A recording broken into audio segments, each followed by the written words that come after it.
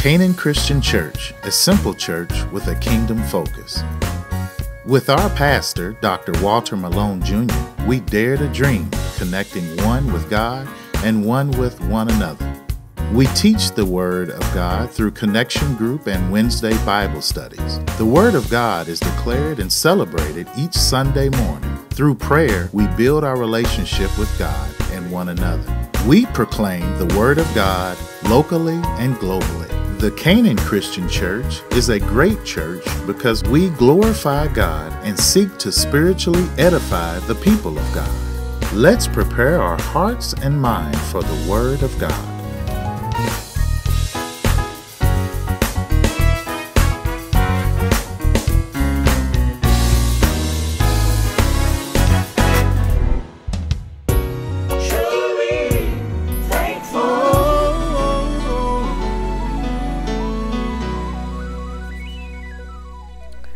Good morning to everyone, and welcome to our Connection Group Bible Study. I greet you with the joy of the Lord.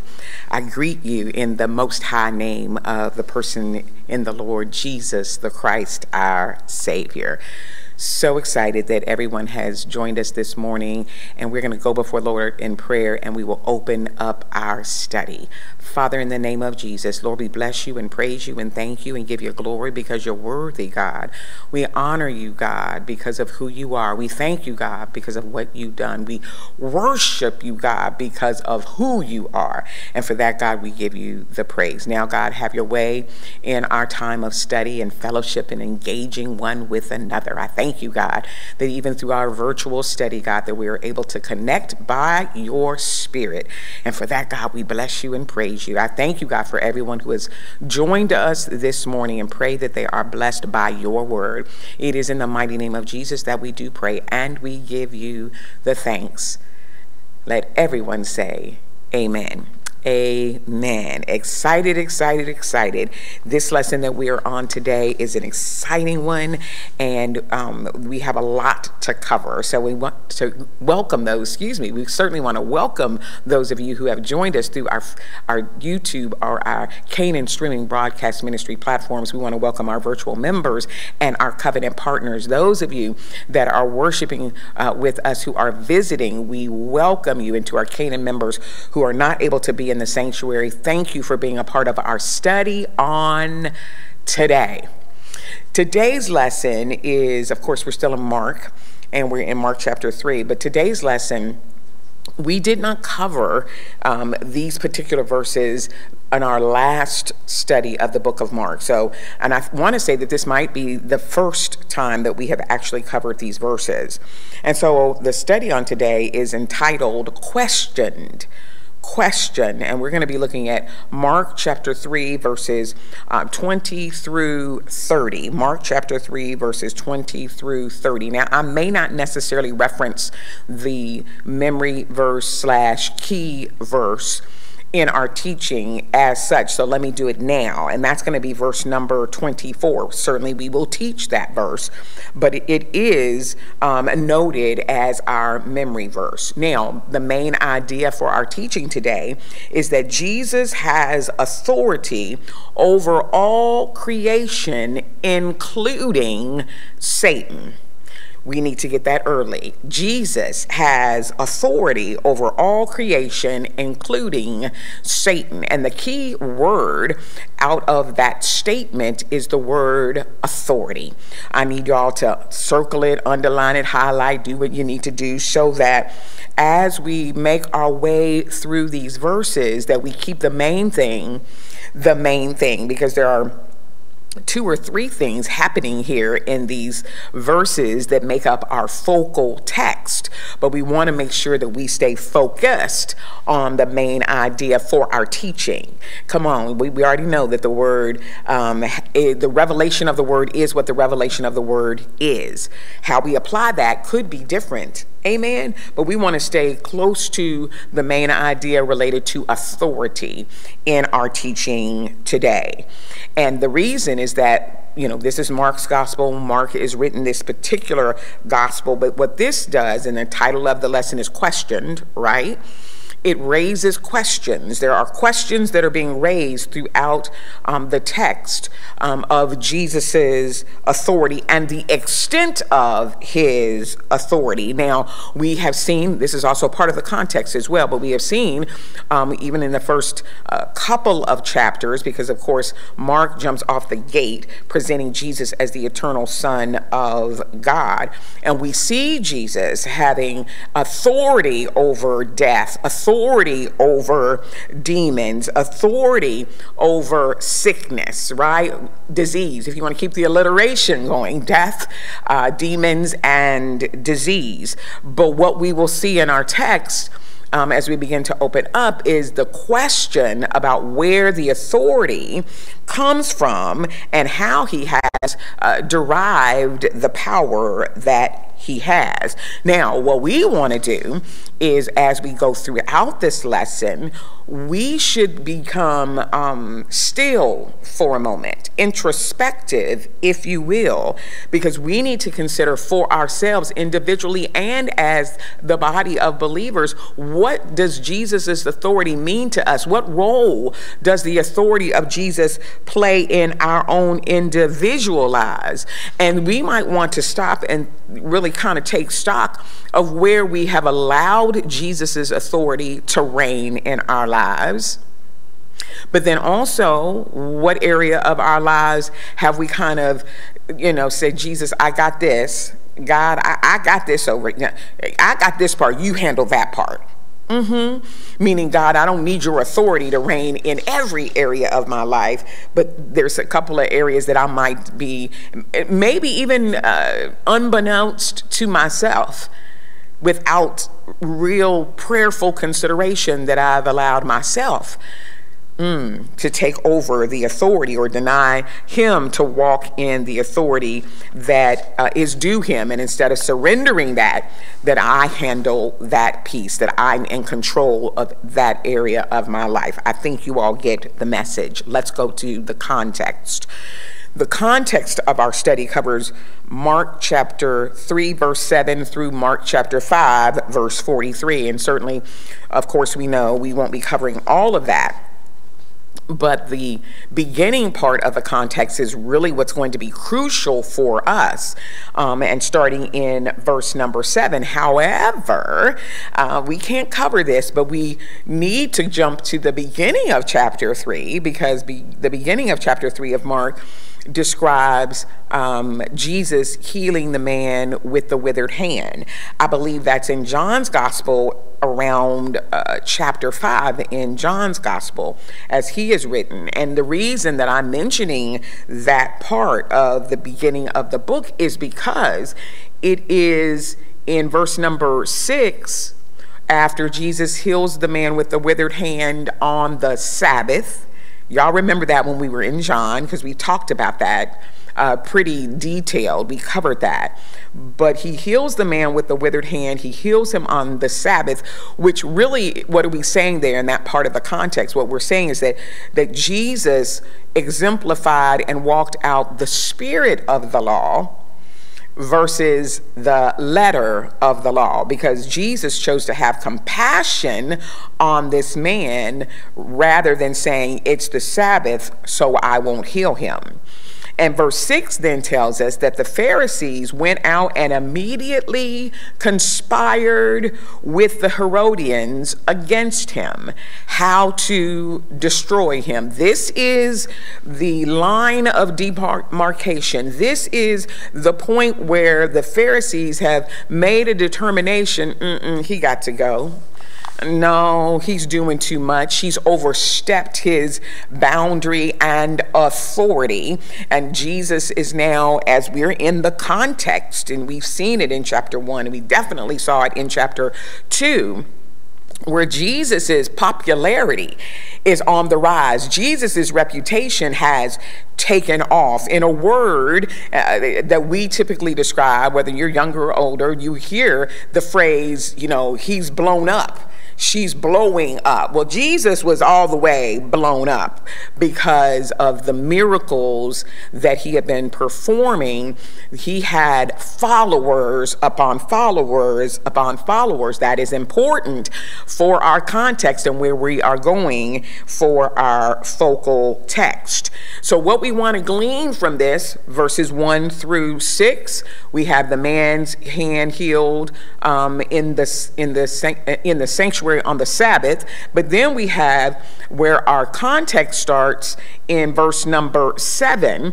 In verse number 7, so verses 7 through 12, basically, where the multitudes, this is what we have to get. There were thousands upon thousands, could possibly even have been tens of thousands, but a great number of people had been following Jesus. It is described in our word as the multitudes, right? So Jesus leaves the disciples to go to the sea, and even from there was a great multitude of people from Galilee that continued to follow him because of, listen, verse 7, hearing all that he was doing. So he was trying to get out, because remember, even last week we talked about Jesus was trying to get away, right? Steal away. But they came to him in great numbers from Judea, Jerusalem, Idumea, beyond the Jordan. So they just kept coming. They just kept coming, so much so that Jesus told the disciples, he told the boys to get a boat ready because of the size of the crowd. Listen to how Jesus describes this. This is important. In verse number 9, he told his disciples to have a boat ready for him because of the crowd, so that they would not crush him.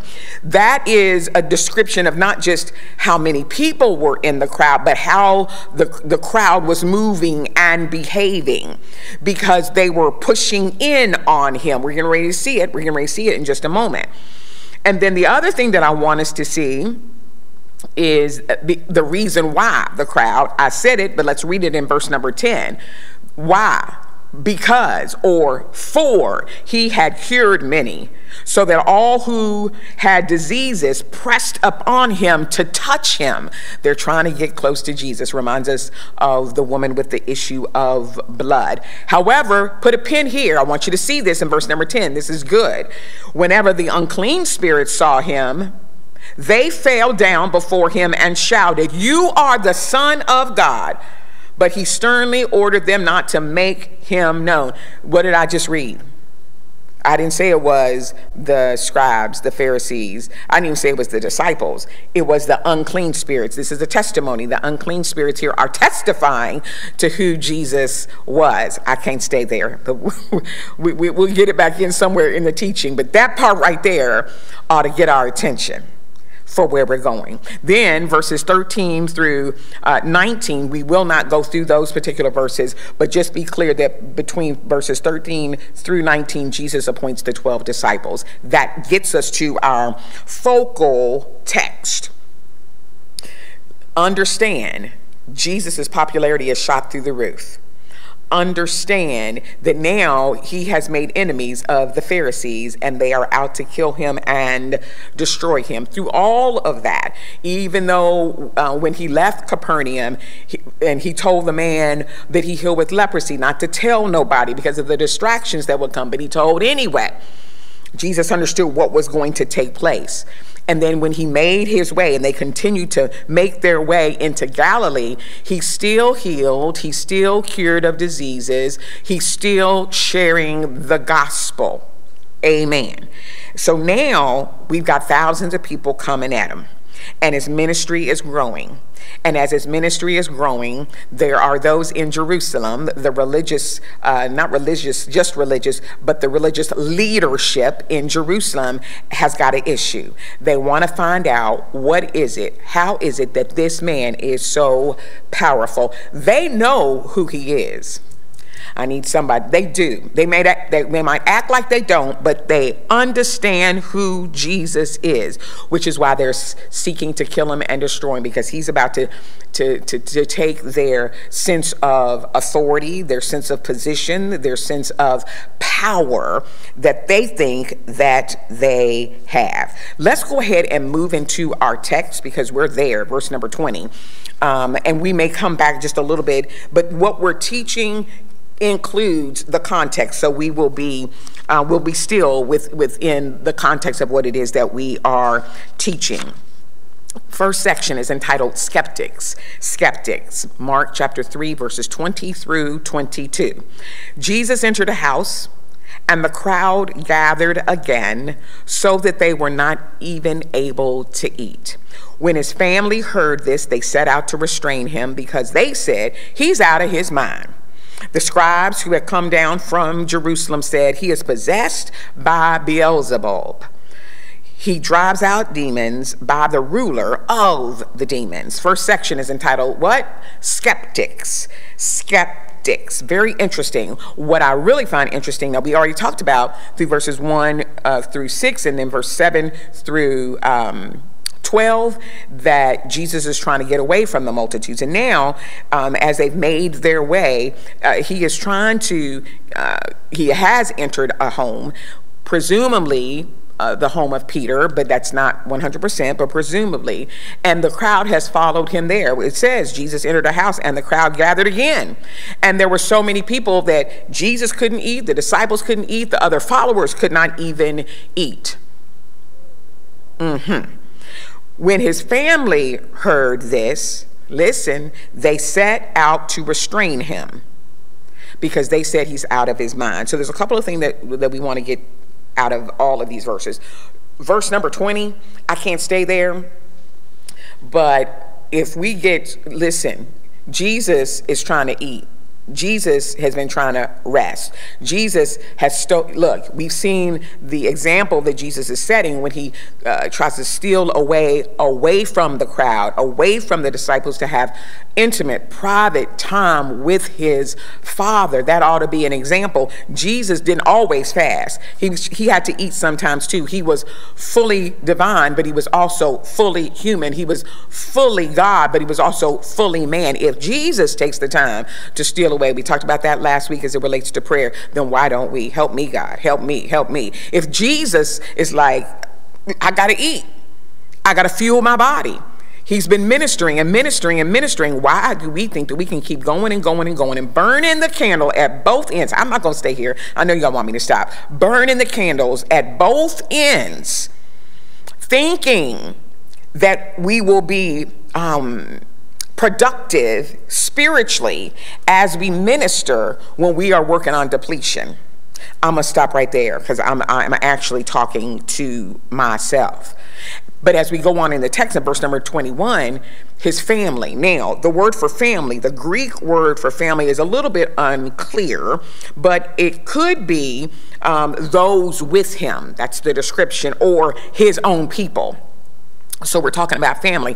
I'm going to go ahead and shoot to the end of the chapter. If you go to verses 31 through 35, then Mark then gives us a clear description of who it is that he was talking about as it relates to Jesus's family, those with him, or his own people.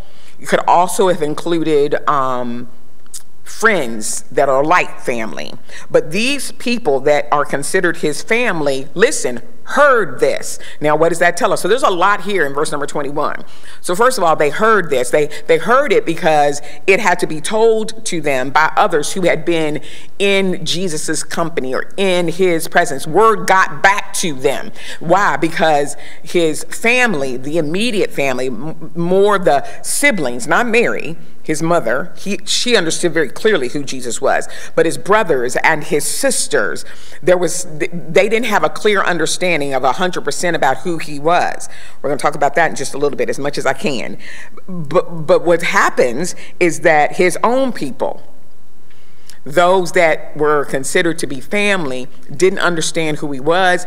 And we know that. Why do we know that? Because they said he's out of his mind. They said he's berserk. They said he's insane. They said he is a fanatic.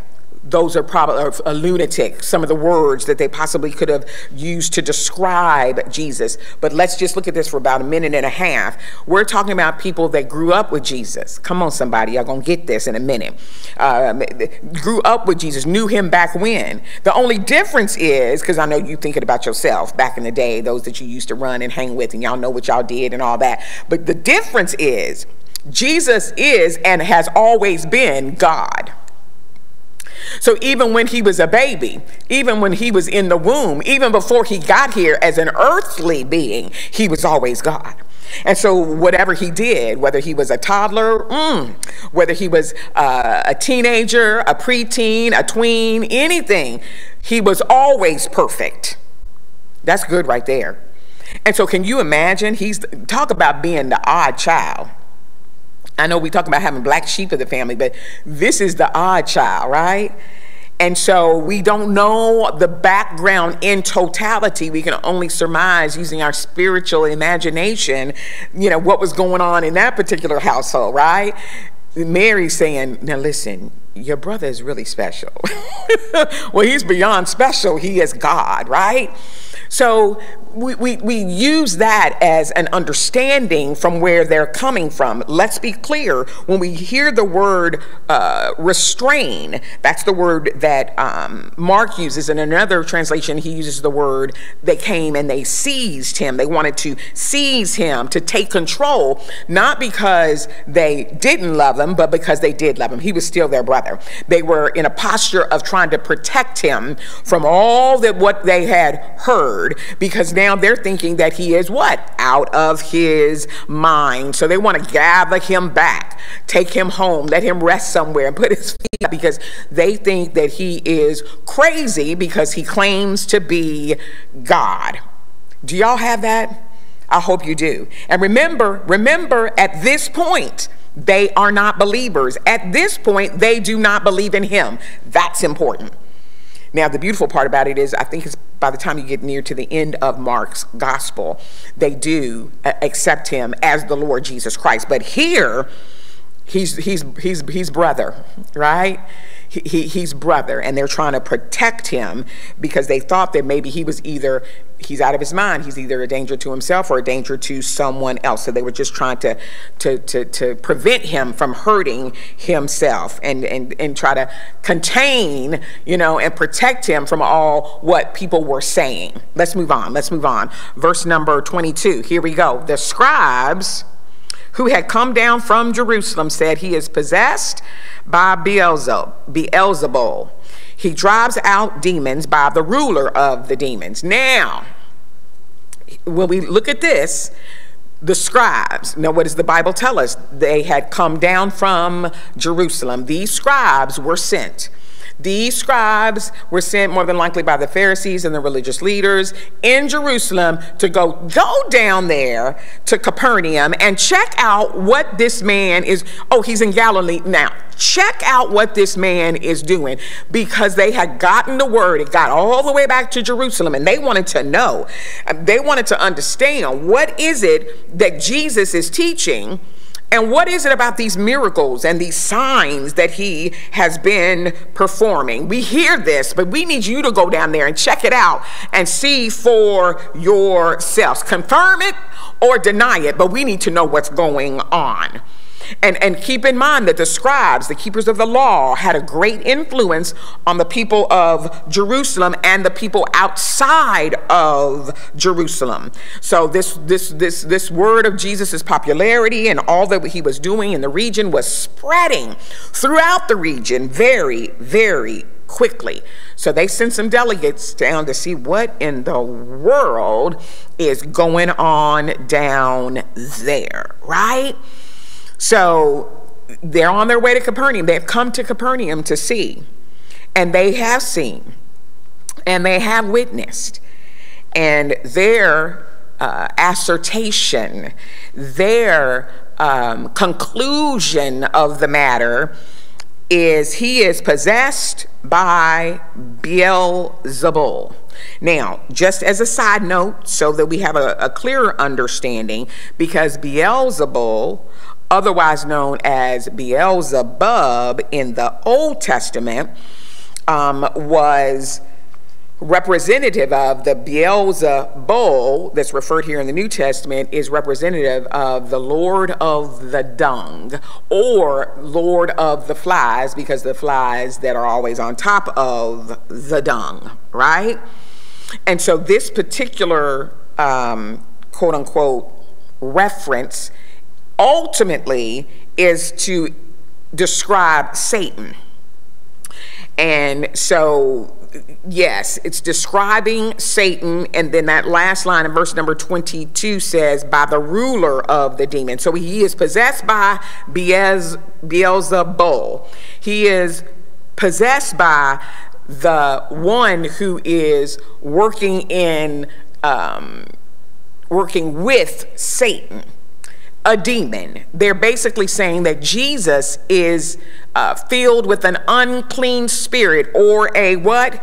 Demon. Because they said what? He drives out demons by the ruler of the demons. The ruler of the demons, that being Beelzebub, or Beelzebul in the Hebrew.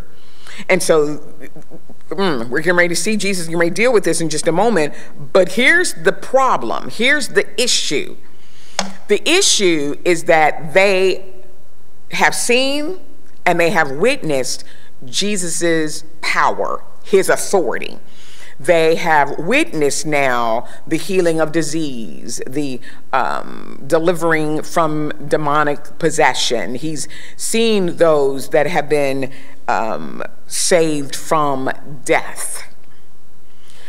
So they can't deny what has taken place, because they know what has taken place. The actions of Jesus are real, clear, and amazing.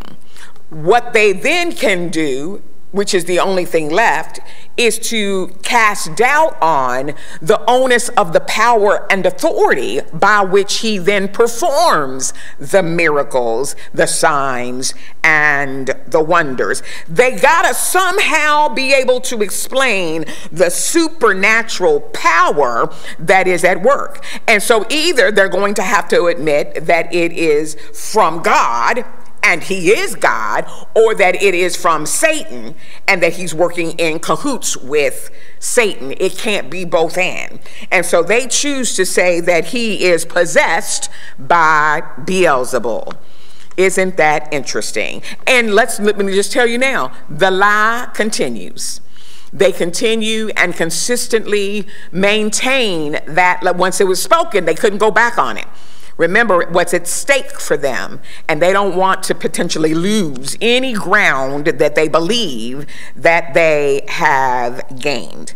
So that's why they said he is possessed by Beelzebul. Let's go to the next section, and then we're going to bring this kind of together, because the next section is entitled Strong Man, question mark. Strong man. That's going to be verses 23 through 27. And this is where, so now they've spoken. Jesus enters this house. He can't eat. All of that is going on. The scribes come down from Jerusalem, and they make the determination that he's possessed by Beelzebul, that the way that he is driving out demons is by the ruler of the demons. Jesus says, starting in verse number 23, so he summoned them and spoke to them in parables. How can Satan drive out Satan? Verse 24, the key verse. If a kingdom is divided against itself, that kingdom cannot stand. If a house is divided against itself, that house cannot stand. And if Satan opposes himself and is divided, he cannot stand and is finished.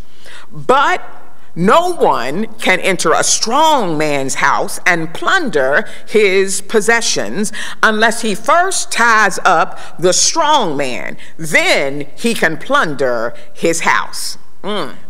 Okay. We got a lot of ground to cover, so let me move. And I'm not sure which translation. It may be the New Revised Standard Version, but another way to read verse 23 is, and he called them to himself. And he come here. That's Jesus. Come here. I need to talk to y'all because y'all are really tripping. That's what it said. No, that's not what it said, but that's really what it means.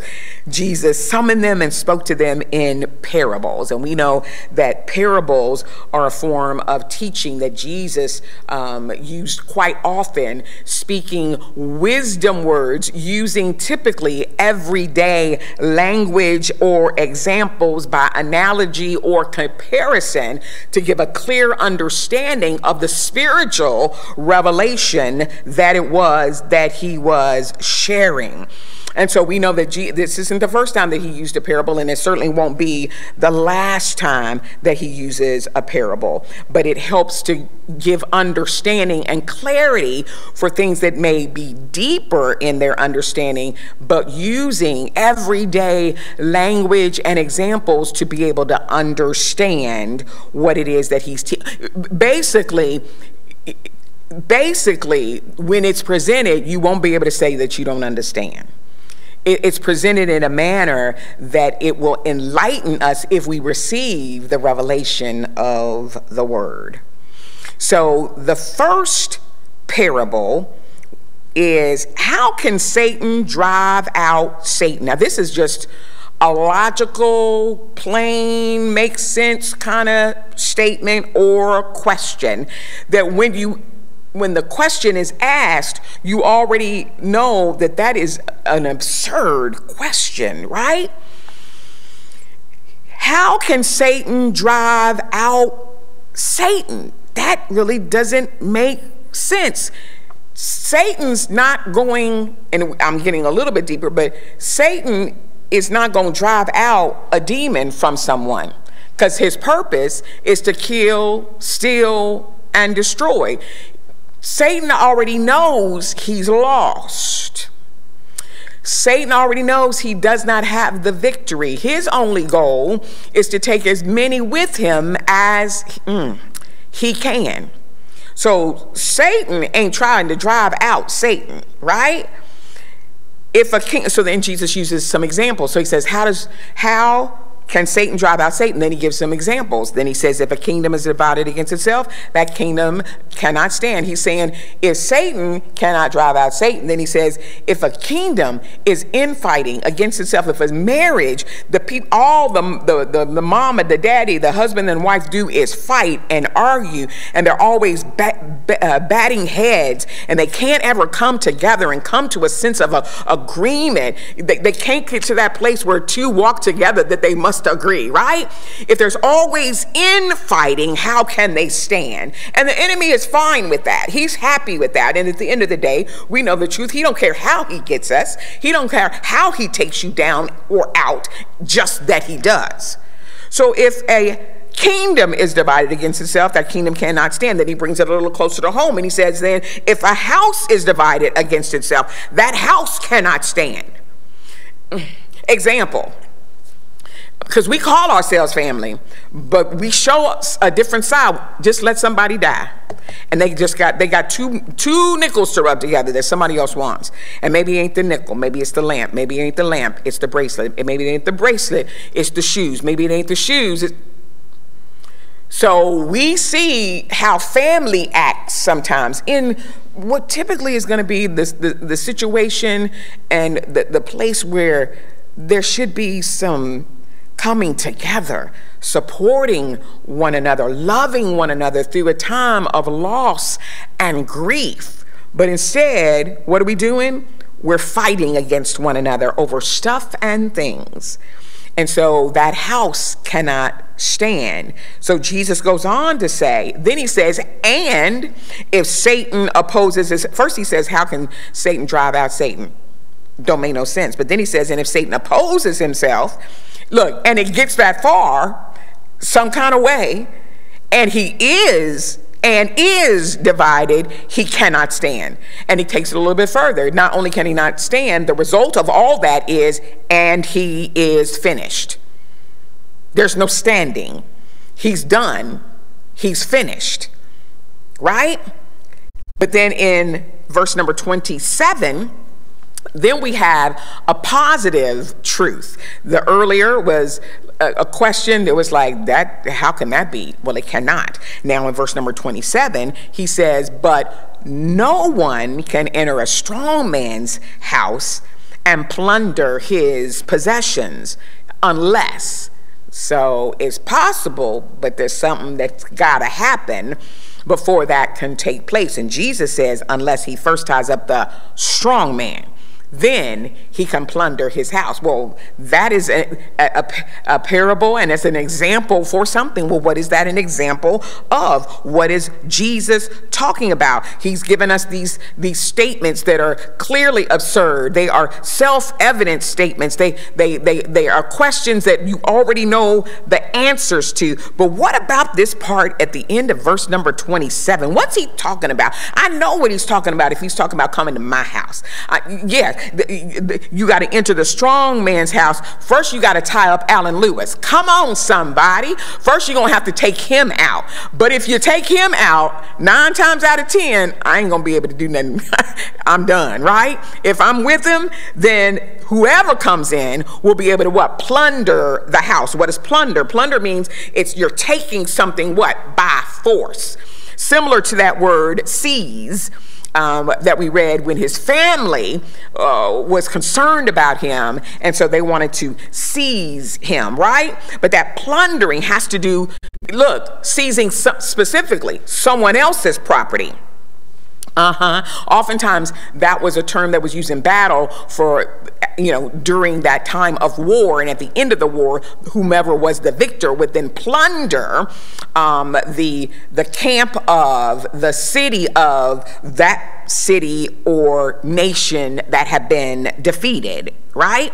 So what we're saying here is that if the strong man is bound, then whomever is trying to take whatever they're trying to take will be able to do so. But what is it here that Jesus is referring to as it relates to Satan? Because what he's saying is that Satan is the strong man in this parable.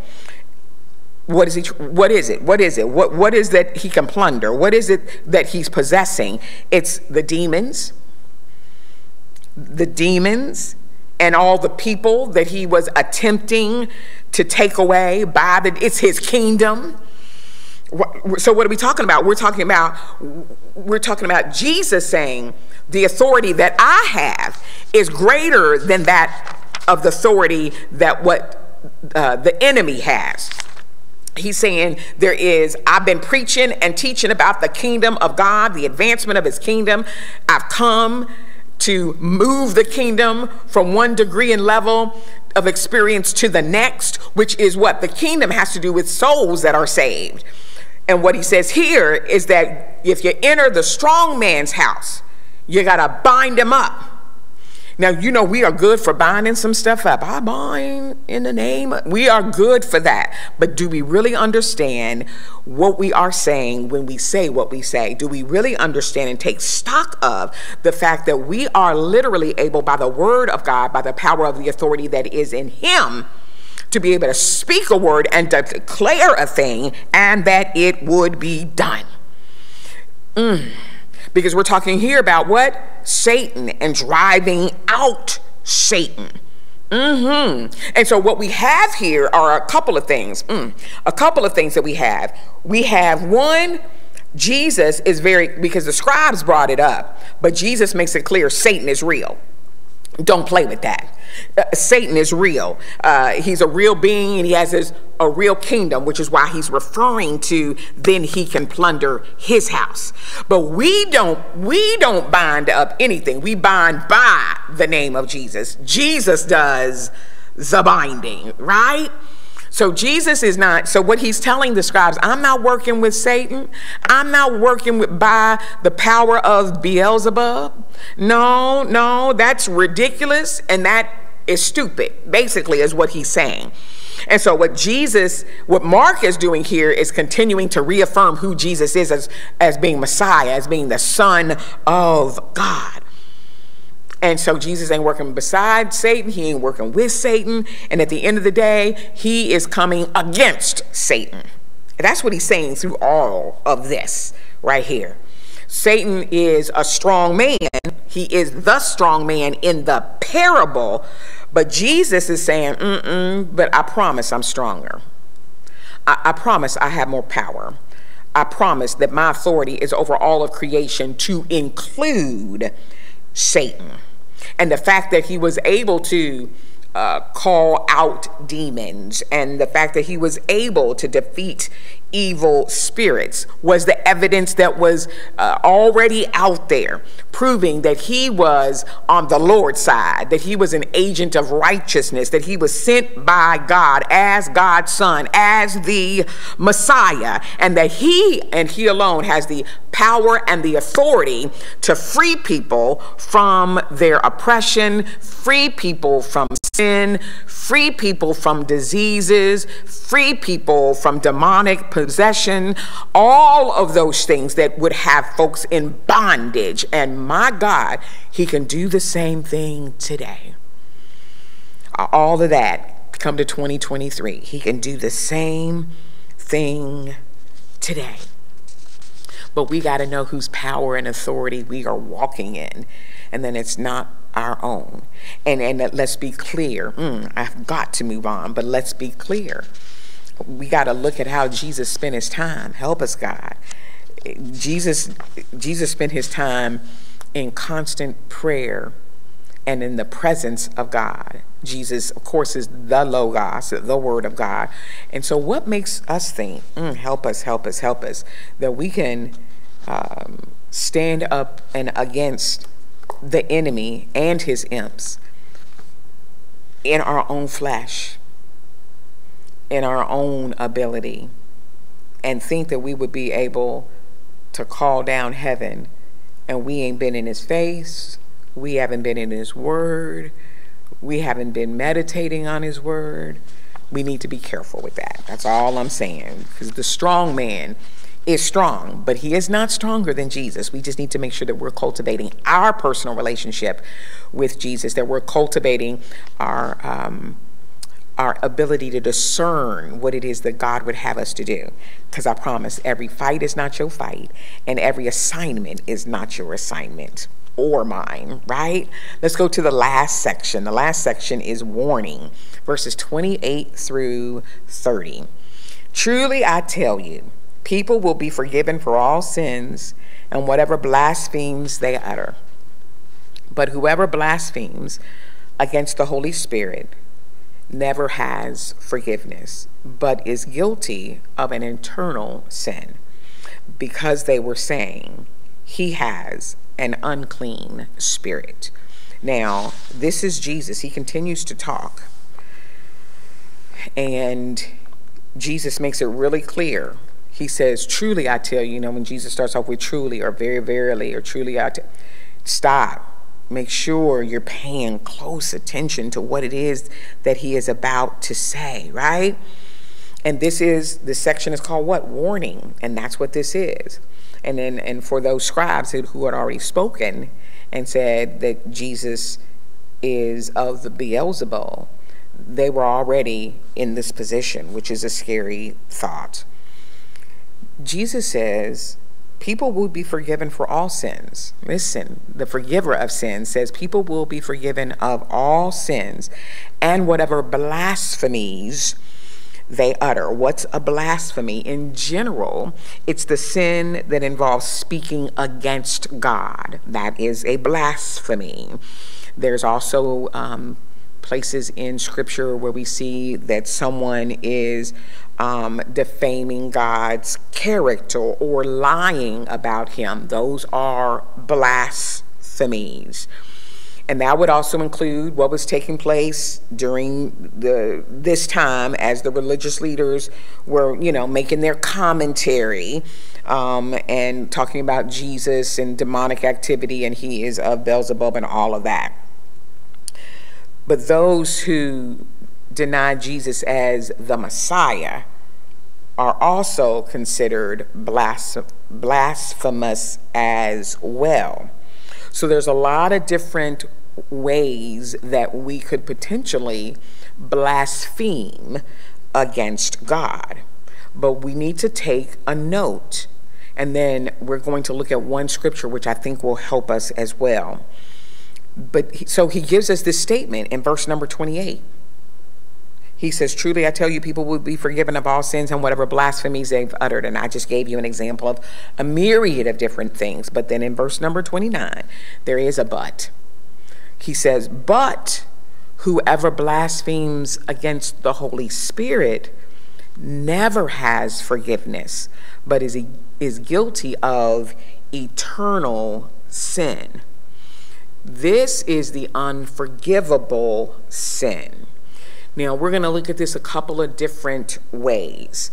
This, in one sense, it has to do with the consistent rejection of who God is in the person of Jesus Christ and the saving power that comes with the person of Jesus Christ. It could also be an attitude of hostility, and that attitude of hostility would eventually lead you to this point of rejecting who God is in Jesus.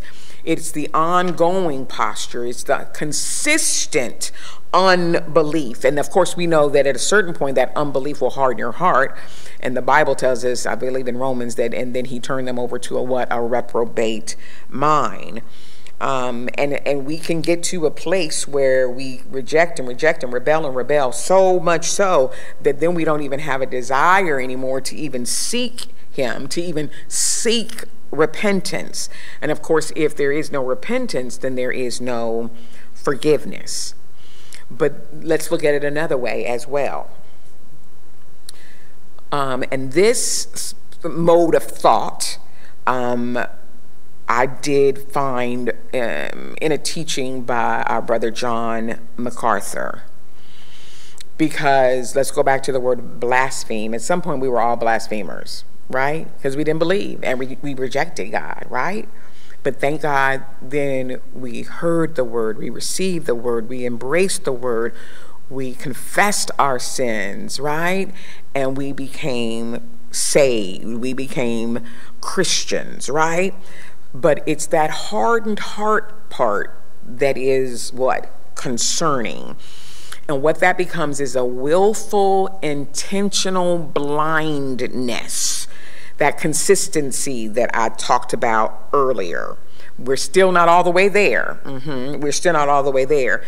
The other side of that is if after you've been given or you've been or received the full revelation of who Jesus is, you've received the revelation, but your final response, your conclusionary statement is that Jesus is demonic or Jesus is filled with an unclean spirit. It is that form of rejection that then lends itself to the unpardonable sin.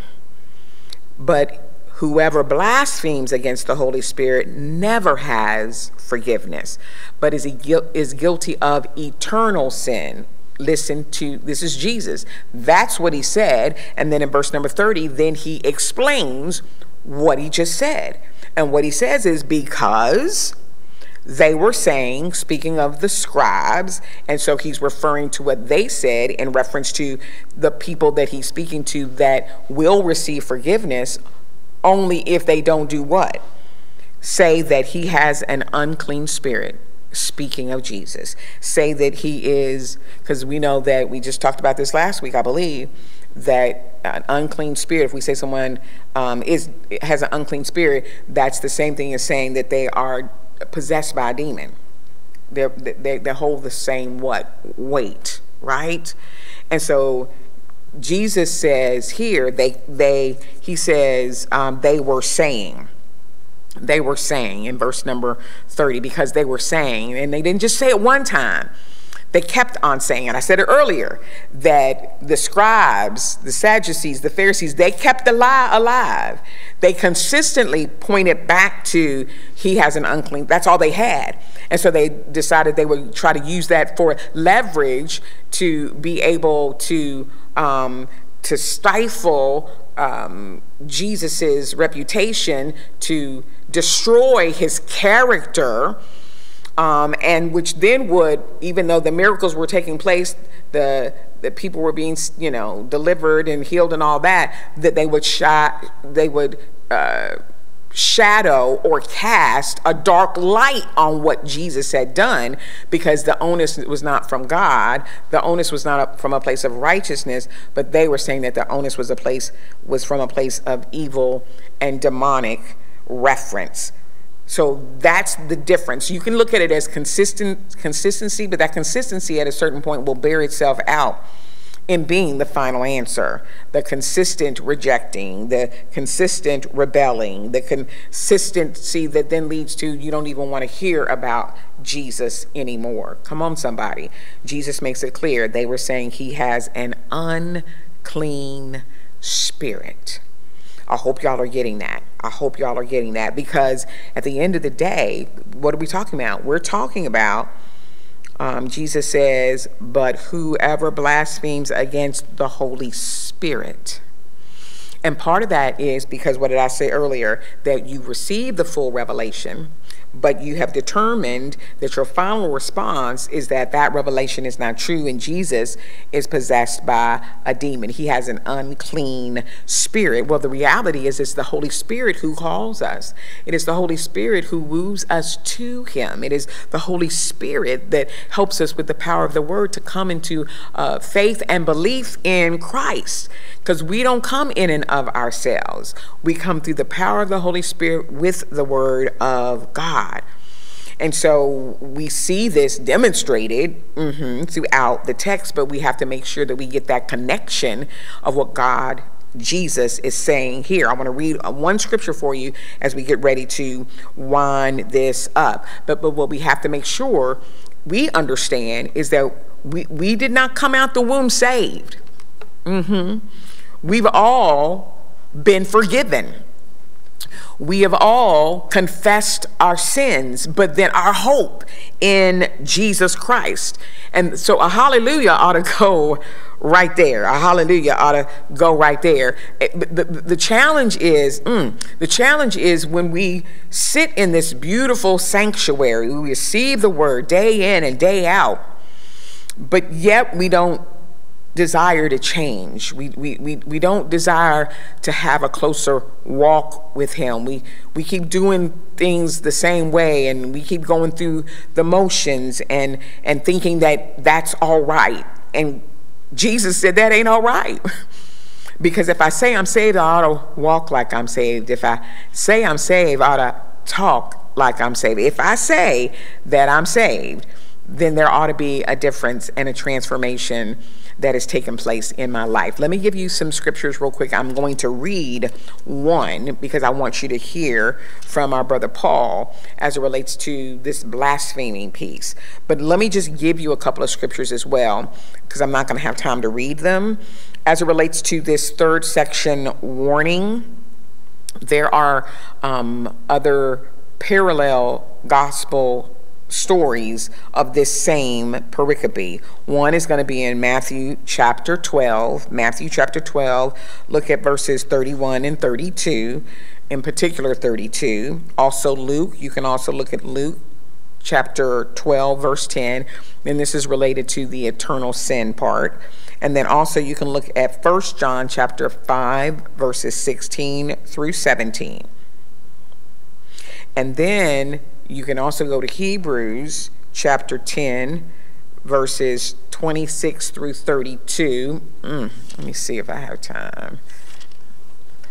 Hebrews chapter 10, verses 26 through 32. And then also Hebrews chapter 2, verse 3. And then also Hebrews chapter 6, verse 4. And that Hebrews chapter 2, verse 3 talks about the drifting away. I'm not going to go there, but that verse talks about the drifting away. And then Hebrews chapter 6, verse 4 talks about the peril of falling away. But what I want to read for us, though, is 1 Timothy chapter 1, verse 12 and 13, we'll say 12 and 13. So this is Paul. He says, I am grateful to Christ Jesus our Lord, who has strengthened me because he judged me faithful and appointed me to his service. Listen, even though I was a former blasphemer, a persecutor, and a man of violence, but I received mercy because I had acted ignorantly in unbelief. So what is Paul saying? I have to keep moving. Paul is saying what we're saying here in this text. He was ignorant. He didn't know what he was doing. What Mark is saying is that if you have received the full revelation of who Jesus Christ is, and yet you still come to the conclusion that, what we've already talked about, that is the unpardonable, unforgivable sin. Paul here is, to a degree, giving us the converse of his resume. You know, we read oftentimes in, I believe it's in Romans, where he'll talk about, you know, all the things that he has accomplished. But here he's talking about the fact that he was a former blasphemer. He was a persecutor of the church. He killed Christians, right? He said he was a man of violence. Then he says, but I received mercy. Go back to what Jesus said in verse number 28 of our text. Truly I tell you, people will be forgiven for all sins and whatever blasphemies they utter. But I have to stop there. But I want you all to see the difference between what Jesus is referring to, which is forgivable, versus what Jesus is referring to that is not forgivable. So at the end of the day, I'm going to quote just one statement from our brother John MacArthur. He says, don't turn away. Listen, don't turn away. Get the full revelation and respond in full trust. Next Sunday, we'll be in Mark chapter 6, verse 30 through 44. The title of the lesson is Satisfies. Satisfies. Don't go anywhere. Our pastor will be with us in just a moment. And actually, no, it won't be our pastor. This is the celebration of our 40th pastoral anniversary, and we are excited about it. So stay tuned, stay right where you are. We will be blessed in just a moment with a powerful word from the Lord. Be blessed.